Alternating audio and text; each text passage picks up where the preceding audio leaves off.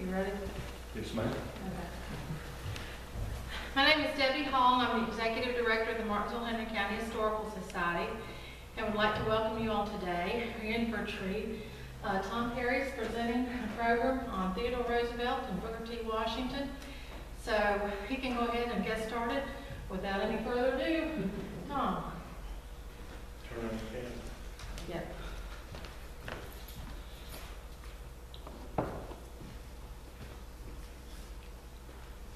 Good afternoon. It's good to see everybody on such a glorious day. Why are we here? And we love history.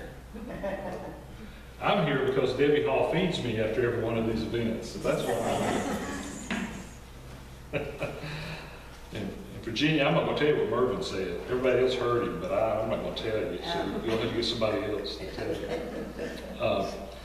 Anyway, this was our Black History Month program. The weather messed us up, so we moved it to April. So that's why we're talking about Booker T. Washington and Theodore Roosevelt first weekend in April. We were going to do it on Black History Month, but the weather kind of interfered with that. And feel free to interrupt me if you have a question, and afterwards if you have questions. This is something that I don't pretend to be an expert on, but I'm kind of fascinated by Booker T. Washington. He's kind of a local guy, so I'm kind of fascinated by him and some of the things he went through in his life. And that's what we're about today. This talk is kind of a parallel lives short program where I talk about Theodore Roosevelt and Booker Washington, and it's amazing how many things they both have in common in their two lives. And of course, they knew each other very well.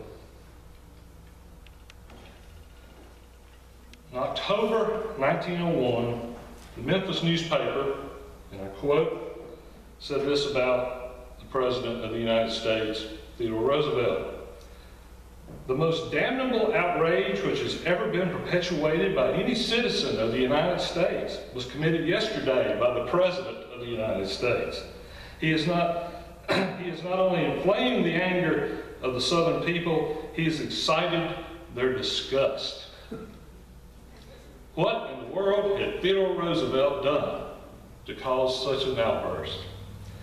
He invited a black man to dinner in 1901. He invited Booker T. Washington to the White House for dinner. No one had ever done that before, and it caused a scandal like you cannot imagine.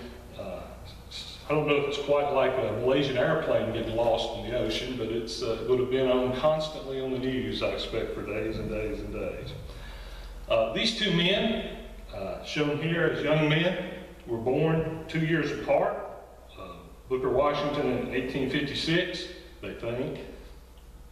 Theodore Roosevelt in 1858. One man, of course, is freed by Abraham Lincoln's actions as president. Theodore Roosevelt actually saw Abraham Lincoln's funeral cortege coming through New York City when he was a little boy. There's a famous photo of him looking out the window of his father's apartment.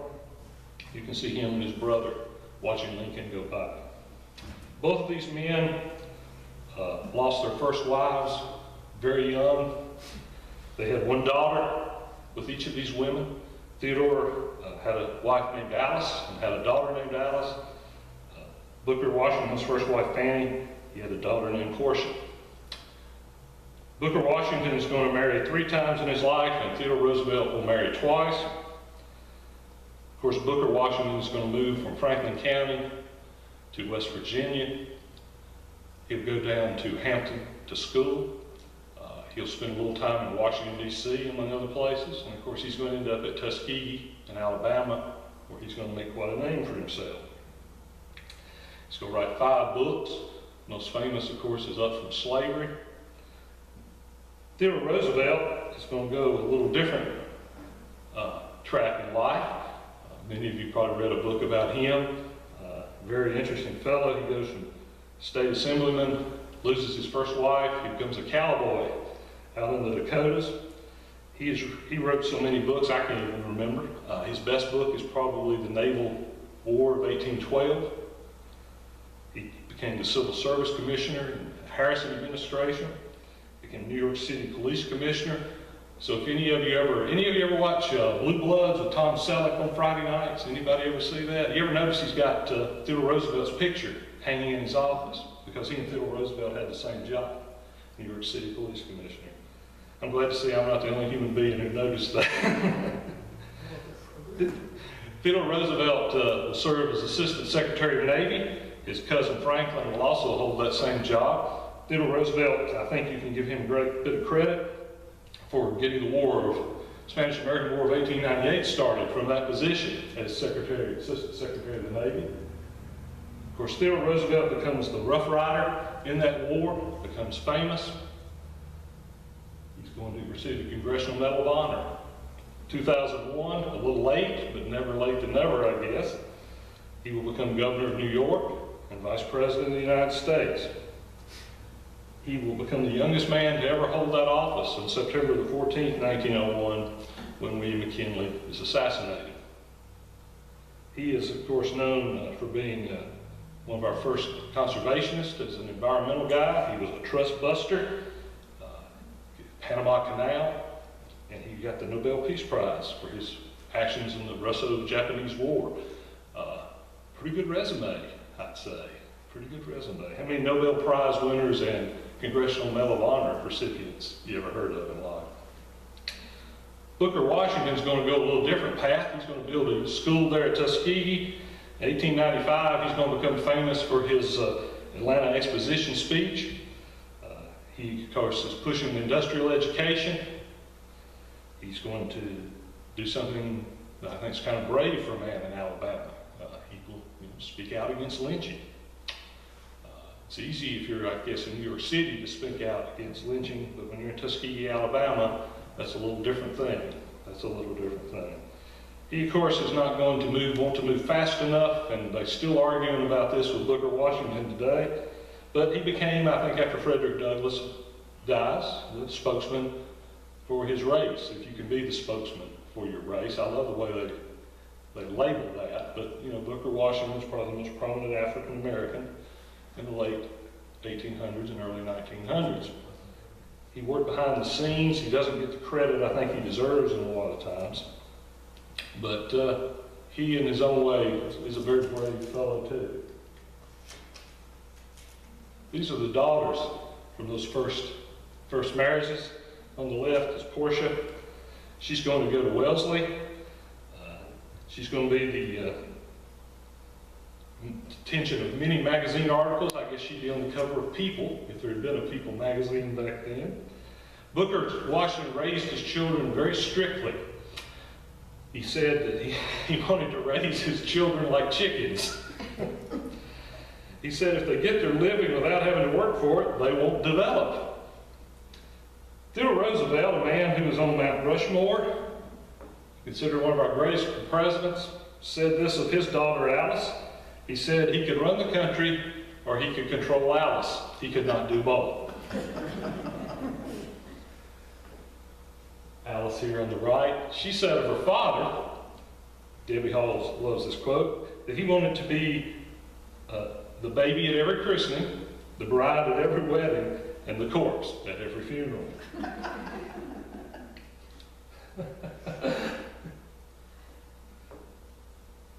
This is Theodore Roosevelt and his second wife, Edith, with all of their children. David Minter, whose father was at D-Day, Omaha Beach.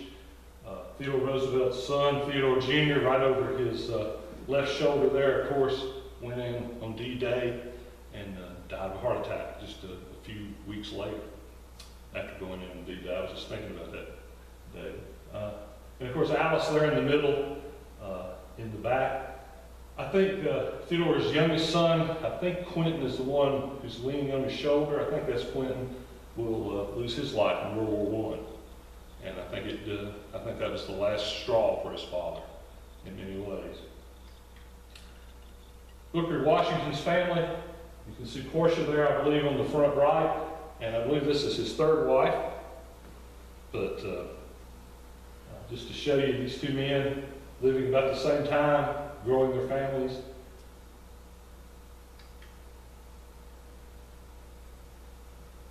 I think this is a picture made at Tuskegee Institute. It could have been made in any number of places. It's hard to find, but the point being, there they are together. Theodore Roosevelt sought out Booker Washington's advice on many issues, on appointments in the South to federal jobs. They had frequent correspondence between each other and frequent meetings with each other. Theodore Roosevelt, of course, is president for nearly the entire term of William McKinley, from 1901 to 1909. He always thought his greatest mistake was not running for a third term, and tried to get back there. You know, I think he was going to run probably in 1920 as well. October the 16th, 1901, Booker Washington came to the White House to have dinner with the President of the United States. He was there from around 7:30 until 10 o'clock. Theodore Roosevelt was the first president really to invite people, well, he likes to say, do business over dinner. It was also the first day that his youngest sons, Quentin and Archie, had arrived at the White House to live. McKinley had not been dead very long at all. Edith, his wife, is there. Edith, his daughter and his wife, but Alice is not there. Because, like he said, he could not control Alice. He had his old friend there, Philip Stewart, who was from Colorado, who hunted with him a lot. And as Theodore Roosevelt probably sucked down his coffee, man is like I am with Sonic Sweet Tea. He just loved to drink coffee. And of course, Maxwell House can thank him for good to the last drop, because he loved his Maxwell House coffee. And Theodore Roosevelt later admitted that when he first had invited Booker Washington to have dinner with him, he paused a moment and thought about it. Maybe this wasn't such a good idea, but he said later he was kind of ashamed of himself because he'd even thought such a thing. Well, here's what some of the Southern newspapers thought about it. Theodore Roosevelt had no right to express his personal attitudes about race in the White House, as the evening dining room belonged to the nation. The mixing of races with Booker and his sons with the, quote, virginal Alice. If you eat with them, you may end up marrying them. Northern reaction to this was a little bit different. One newspaper said, the South should be rejoiced. Two of the truest Americans born on our soil and two of the best and most intelligent and influential friends of the Southern people now living had dinner together. This caused such a controversy. This is a drawing of the two of them there together. Of course, as I told you, there was a whole crowd of people there having dinner. Booker Washington probably never seen anything quite like this before. The Roosevelt children were allowed to just run wild. It was nothing, it was not unusual for snakes and animals and who knows what all to be brought to the dinner table. As you've read anything about Theodore Roosevelt, you know he was just as bad as his children. Poor Edith probably had quite a time because her husband was every bit as bad as her children were when it came to this sort of thing. There were cartoons such as this on the left about this event. This is, I love this guy. He is, talk about somebody you can just love to hate. This is South Carolina Senator Ben Pitchfork Ben Tillman. And I will edit his comments about this for obvious reasons, but you will see, this is what he said. The action of President Roosevelt in entertaining that blank will necessitate our killing 1,000 blank in the South before they will learn their place again. This is a United States Senator from South Carolina. Theodore Roosevelt later banned him from the White House because of this and other things that he did. And I read that to you so you understand it's a different time. And this really caused a controversy of enormous proportion. It also did something else. This is Scott Joplin. I'm sure we're all old enough to have seen The Sting, right? Scott Joplin wrote an opera about Booker coming to the White House. It was called a guest of honor, and it's lost to history. For some reason, he lost it. He was out on the road and lost his money, and his possessions were confiscated, and this opera has pretty much disappeared. If you find a copy of it on eBay, you might want to buy it, because I have a feeling you could sell it for a pretty good piece of change. Now, ragtime is the music of the time. You know, this is what the kids are listening to. This is what Alice and Portia, no doubt, are listening to. And it reminds me of that generational thing. You remember when the Beatles first came over here 50 years ago? Oh, it was just the most awful thing in the world. Well, Scott Joplin probably was the most awful thing in the world to the parents. All this ragtime music.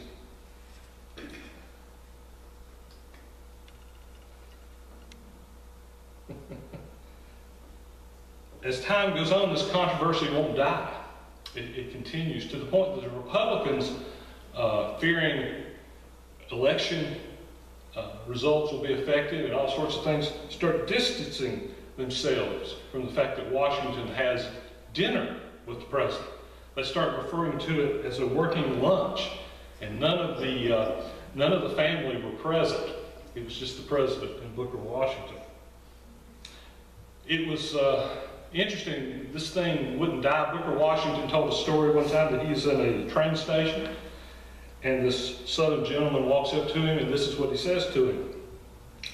"Sir, I'm glad to meet you. I always wanted to shake your hand, sir.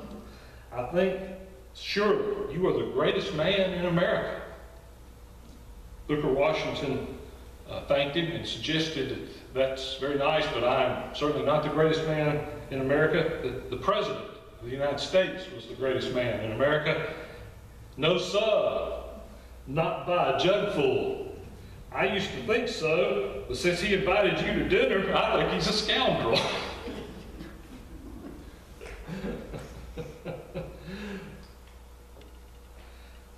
Theodore Roosevelt left office in 1909 and was succeeded by William Howard Taft, who's going to, I think, turn the Republican Party a little more conservative bent than Theodore Roosevelt would appreciate. And of course, they're going to have a big falling out. Roosevelt will then try to run as an independent of Bull Moose against Taft and Woodrow Wilson, which will give Woodrow Wilson the presidency. Booker Washington is going to then and now be still involved with this war of ideals between W.B. Du Bois and himself over the way that African Americans should be educated, the way civil rights should be handled, and there's still books written about this to this day.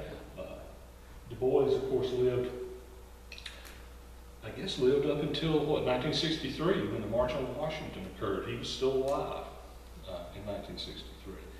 But these two men continued to be the voice of African Americans for a generation, and they just had a little bit different worldview, I think. Booker Washington is going to live on at his home there in Tuskegee. Of course, he's famous for having the Tuskegee Airmen in. This is his house, the Oaks, which I'm not sure if it's still a national park property. Sometimes it is, and sometimes it belongs to Tuskegee. I'm not sure right now. Of course, this is Washington's grave there at Tuskegee. He's buried right beside George Washington Carver, who did everything known to man with a peanut. Teddy Roosevelt, of course, will end up on Mount Rushmore. His home, Sagamore Hill, is open out there on Long Island, and he'll die in 1919, right after his son died in World War I, and buried there in a very simple, really, cemetery and a gravestone that you can see. Of course, then there's the teddy bear, which... So this is just my thoughts on two men sitting down to dinner. Now, you would think that's not really a big deal to sit down to dinner with somebody, but then again, maybe sitting down to have lunch somewhere is a big deal. This is the Greensboro Sit-In, and I wasn't even born when that happened.